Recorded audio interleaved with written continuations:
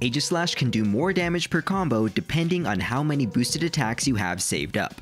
The best moveset for late game damage in my opinion would be Shadow Claw and Iron Head. If you want to prepare for a big combo, then start by getting a creep low. Pop Iron Head and then finish with Shadow Claw and you'll be walking away with boosted attacks ready. The key is not to waste any of your boosted attacks on the creep when it's low and just finish it off with a Shadow Claw. Now use Shadow Claw to engage and go crazy with all those boosted attacks. Don't forget that even when all else fails, you can at least get one free boosted attack by using your shield move on nothing.